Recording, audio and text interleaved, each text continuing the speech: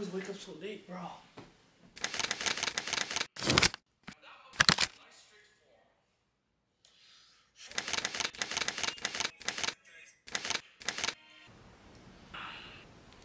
Get up from bed. Pleasure. That's what the modern man always seeks. Pleasure. The feeling of being comforted. Pleasure is a way to escape into euphoria. A way to escape out of our reality of staying mediocre. A life of being average.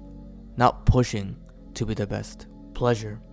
Just about what keeps us temporarily distracted in our permanently depressing lives. Life is so ironic, right? We seek so much pleasure and yet we become so depressed as a result. And we seek so much pain, but we grow stronger and mature as a result. Allah is truly the best of planners. Alright, so we're about to race. Me and my little cousin. This is what life's about, bro. It's not about sitting at your home, just scrolling your life away, alright? Have some fun. Let's go. 3, 2, 1, go!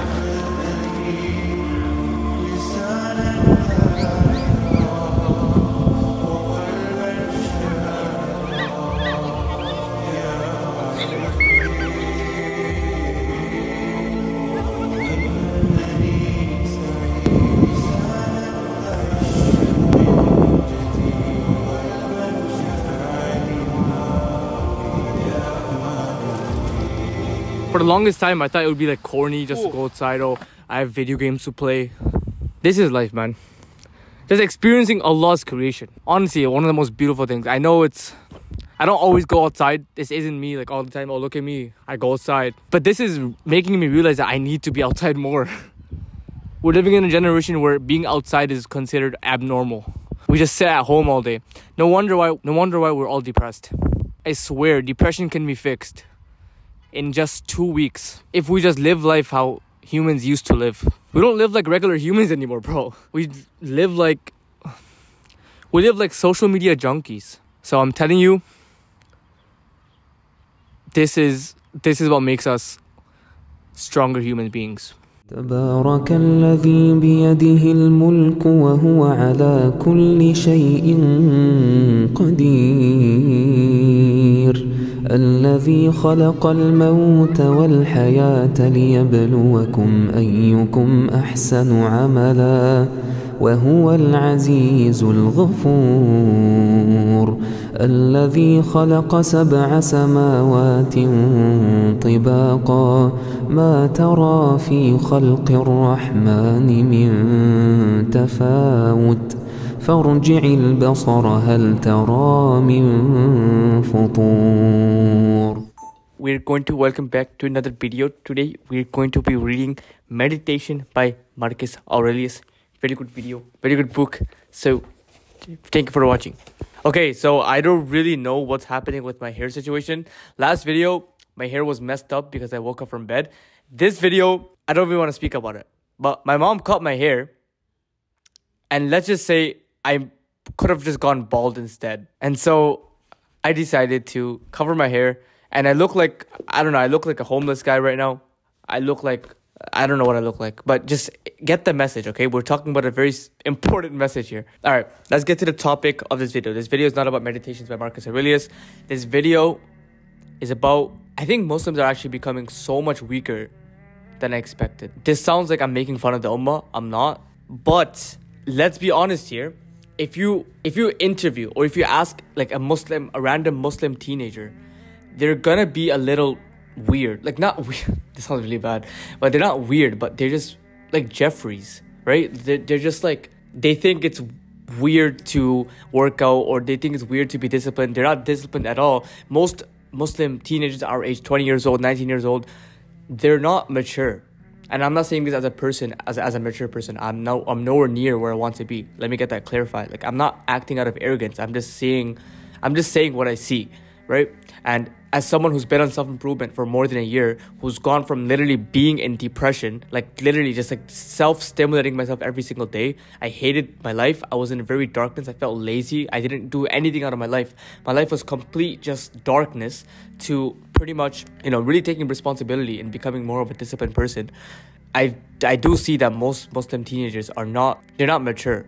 And they rather, like, there's a meme going on. Imagine if you start a war right now with like the US population. Most of them are so fixated on their feelings and they don't really understand reality. Like they're so fixated on playing their next video game that if you started a war with this US army, like they would have, you know what I mean? Like we're living in a very, very, very weird generation, a very emotional generation where the men, especially, is infiltrating the Muslim population. A lot of us are just very unmotivated. We're lazy. We're depressed. We have nothing in our lives. And yet we still just live life like we still live like social media junkies. We still scroll all day. We still, we want to wake up early, but we still end up sleeping at like 2 a.m., 3 a.m. We want to be healthy and fit, but we still eat trash food and whatever. And we skip the gym. We're not disciplined. And then we complain how our life is so bad. We're truly living in a generation where Muslims don't really know how important and how powerful the Islamic lifestyle is. If we only knew how the Prophet Muhammad sallallahu alaihi wasallam used to live, if we only knew what the Sahaba and how they lived, we would be like, wow. Like we would actually be so surprised. And we would be like, okay, that's why they were successful. That's why they were strong. That's why they were masculine. That's why they were whatever, insert whatever here. Bro, most men are so depressed in these ages. You don't even understand. Men are suiciding 4 times more than women. Men are feeling disenfranchised. They are not respected in their households. And any age range. It's because we've become so weak. And the way we become so weak is by feeling comfortable all the time. We have to understand that the reason why we're so weak is because we're always comfortable. And when you're always in a sort of comfort state, when you've never pushed your boundaries, when you've never felt a level of pain, you will always stay soft and just being comforted, right? There's a reason why we have something called man-child. I don't know if you saw this, but there's a very famous YouTube TV show, not even a TV show, but it's where this guy called Skippy, right? My boy Skippy's sick, but Skippy, this guy called Skippy is like a 40 or 30-year-old virgin. This guy literally looks like he's 8 years old, but okay, I don't want to make fun of him, but you know what I mean, right? So he's pretty much like a man-child. He lives in his mother's basement.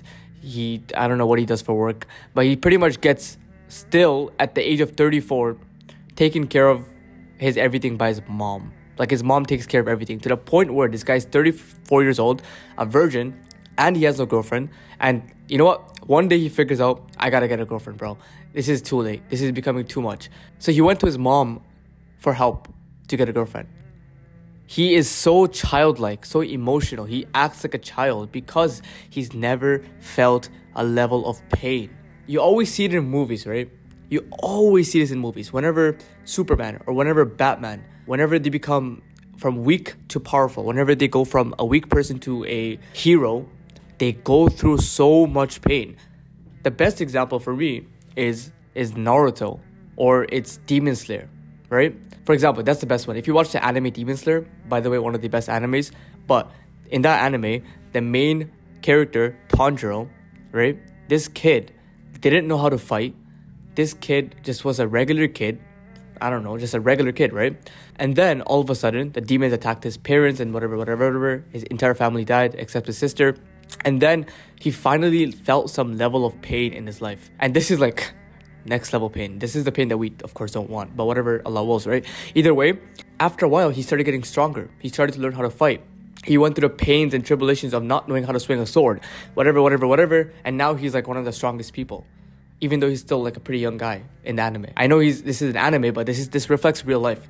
In order to grow, we must go through pain. Literally, it's in our bodies. When Allah designed your body, and this is sick, right? When Allah designed your body, we have something called the growth pains. This is what we experience when we go through puberty, right? Whenever our bones and stuff, like whenever we get whenever we get taller and whenever our muscles start growing, we go through something called growth pains. Growth pains, it's just the pain that comes from growing. like legitimately just literally growing. So when you get taller, you start feeling growth pains because you're growing. It's the same thing with life. Whenever you want to be more mature or whenever you want to be more successful, you have to go through pain. And everyone hears this, but no one takes this advantage. The reason why we have so much weak Muslim people today is because we're literally experiencing zero pain. Our life is so comfortable. And although as cliche as this sounds, this is the truth. And now you might be wondering, okay, you've been speaking about pains for a long time. How is this happening? Like, how are people being affected by this, or who is doing this? It's pretty obvious who's doing this.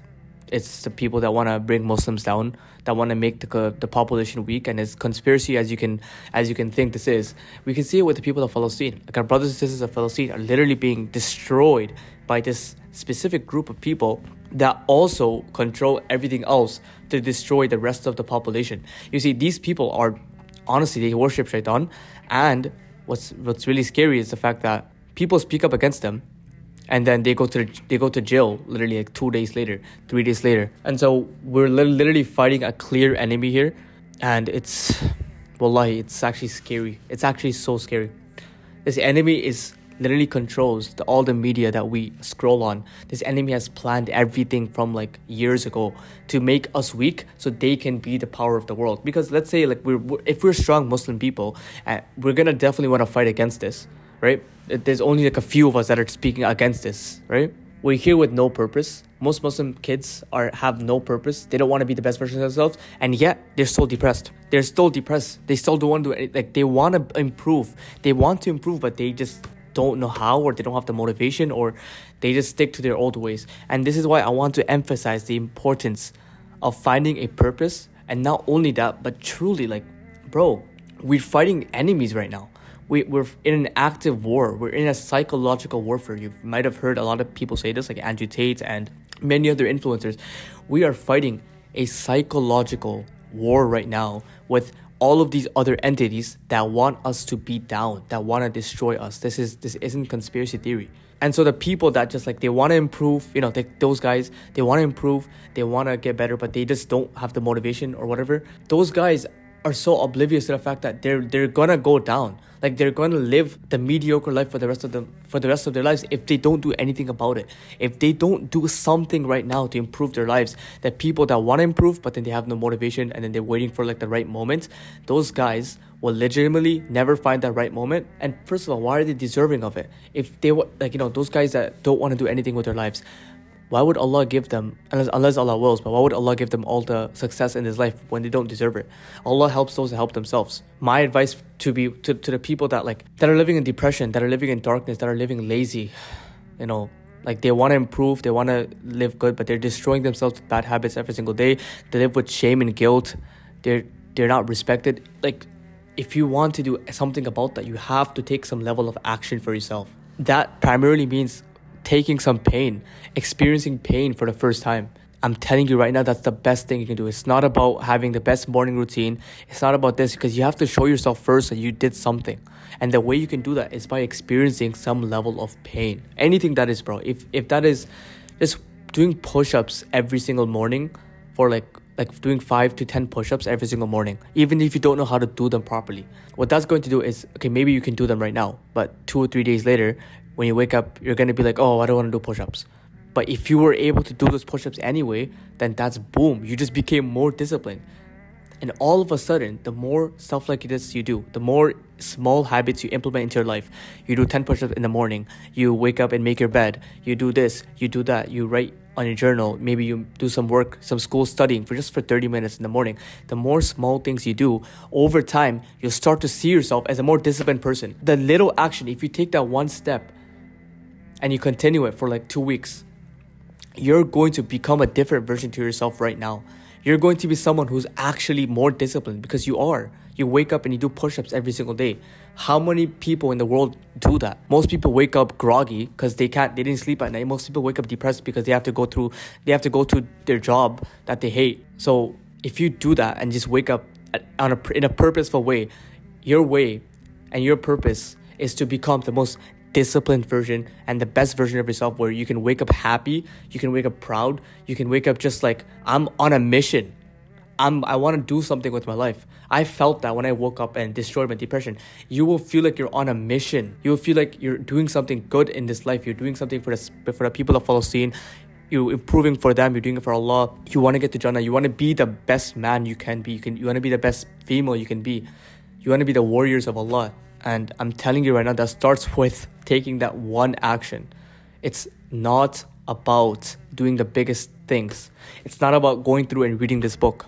It's about doing something that's small, but that's also like, if you find it a little hard, and doing that for the next 2 and 3 weeks continuously, you will start to see yourself as a more disciplined person. If you just make your bed every single morning for just make it for the rest of your life. Just be like, bro, making your bed literally takes 2 or 3 minutes, not even like 1 minute. Just do that.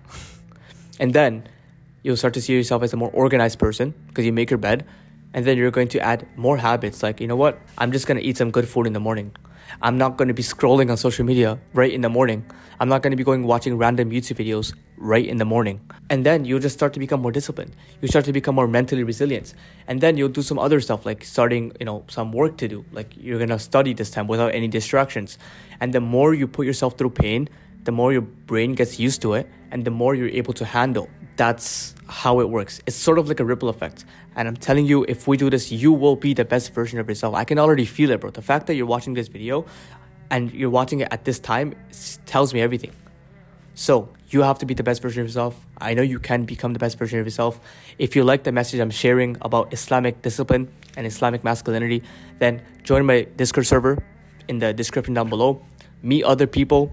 And I want to one day, all of us standing around in a circle, the most jacked version of ourselves, the most proud version of ourselves, the best warrior versions of ourselves ever. This will be a ripple effect. This will be a change in history. This will be a movement because other people are going to see us. Other people are going to see us improving our lives. Other people are going to see us as role models, as heroes.